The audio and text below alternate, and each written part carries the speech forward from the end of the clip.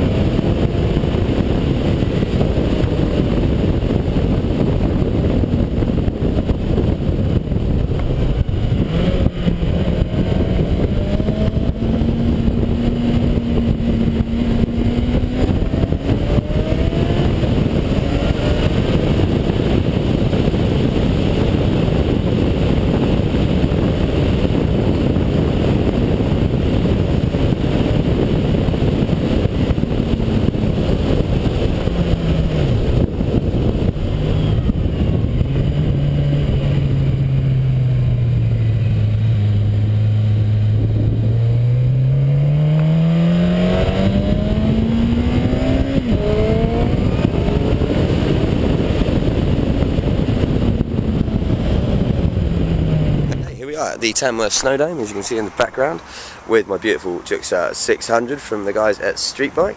My snowboarding lesson was awful. It's the same thing I did with the last one. I missed about 6 weeks of lessons. Come back, the first one, awful. But we don't need to know about that, because the great thing was, ride down here, I absolutely bloody loved it. Got some good onboard footage, and get some more on the way back. Hopefully you'll be able to hear that engine scream. This is my favourite sounding 600 bike. Now, I haven't ridden, obviously, the R6 or the Quacker at all, actually, with the Quacker, or the Honda CBR600R recently. I'm hoping to get a CBR600R in the next few days, just do a really good comparison piece with it. But I'm really starting to love this bike. Something about the way it delivers the power. It seems really smooth, but aggressive. That three-stage sound on the exhaust, I said, where it kind of starts off slowly, then really builds and then kicks in again. And everything on it feels taut. Not too taut, though. Not like it's going to chuck you off when you hit a bump, not like it's going to throw you around, but it lets you know that you've hit that bump. I suppose that the word I'm looking for is really good feedback on a track. You know, I don't know if this would be as sharp as something like the R6, I don't know if it'd be sharp enough, but on the road, I'm actually riding it like a track bike on the road, and you really want to as well, because it just delivers that power so smoothly. It makes the most blooming awesome noise, and yeah, you know, I say, the looks are starting to grow on me, but as a rider's bike, it is brilliant just to get on the road, get some crazy action under your wings. And the thing is when you ride something like this, as much as I love my big super bikes, you know, you remember that the 600, you actually have to ride a lot more. No, so I'm having a lot of fun on this as well, and I love this paint job, man, I love it. And I really didn't before. As I say, I've always seen this paint job and just thought, oh, it's a bit garish, but once you actually see it up close and nice, and with the new one, looks wicked. Brakes are great, you know, really is one finger braking the whole way, not as like severe as say Ducati 1198 or 1198S or whatever, but feel really powerful. This one hasn't got ABS as well. Grip is superb. Gearbox is one of the nicest and easiest to use gearboxes I've used. I often find trouble in 600 because I'm quite a big guy and I've got a big foot. Getting into third, trying to get my foot under it, no problems in this as well. Clutch is lovely and smooth.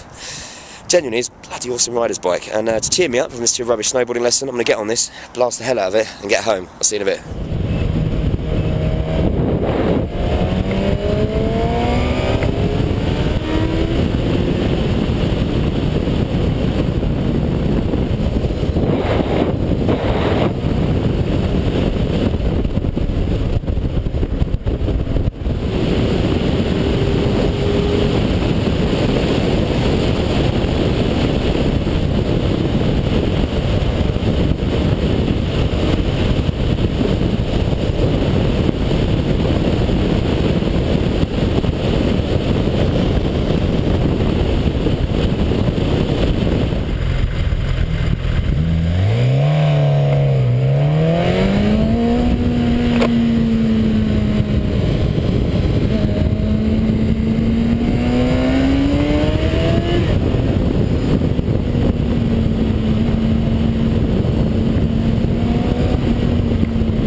Back safe and sound, well, in one piece if you know what I mean. I am Luke Wilkins, Motorcycle Diaries obviously, Suzuki GSX-R. Final part of the review for today. Just come back from Tamworth. Been talking about how this bike differs from the other bikes in its class. I think if you're talking about it, the R6 is more extreme, slightly quicker top end speed, a little bit more kind of track setup if you know what I mean. The Blade is just a great all-round bike. You know, all of these bikes are amazing. We are talking minimal differences. This one though for me I think is probably kind of almost a nice balance between the two. It's got a little bit more of a racer feel about it. But as I say, it's quite forgiving, not in an amateur way, but in a way you want it to. It's got great feedback from the suspension and the brakes. Acceleration is just amazing. Although it's not got anywhere near the top speed of the R6, but that picks up at 172. This is about 160. Just still delivers a lot of torque, and the power band is very, very different. I'm just really, really enjoying it, to be honest with you. And the great thing about it, as I was saying, you can really hammer it and really give it some. And you're looking at a machine here that do 0-60 in 3.5 seconds, 160 mile an hour, top speed, costs you £8,000 brand new. That is an incredible stat. And you know, it's the thing with Suzuki. They may not be the prettiest bikes. Obviously, it's all down to opinion about that. For me, it's not. But as in the ones to ride I've had the most fun on, I might scare myself more in the R6. Could probably commute easier on the CBR. They're saying that. This is the thing that's been getting me about this. I've been doing kind of hour and a half journeys, places and back. And it's a 600. I'm 6'3" and kind of 14 stone. And at no point has it really got uncomfortable. The other day it was about an hour and 45 when it started getting uncomfortable. So this is a 600 racer that if you did want to commute on, you could. Now obviously, I'd suggest a Bandit, the Bandit S650 or the Baby Jeking even, or even the GSX-R if you wanted to just use it as a commute bike. Because it's almost wasting the power. But the great thing about it is because it's 600, you can take it out on like your daily commute and really, really ride it. It's got the different sports modes. I've just had it in A. It's got obviously the different ECU settings. You can put it in C in the wet, which will allow you to use it as a commuter bike, unlike some of the others which are just taught all the time.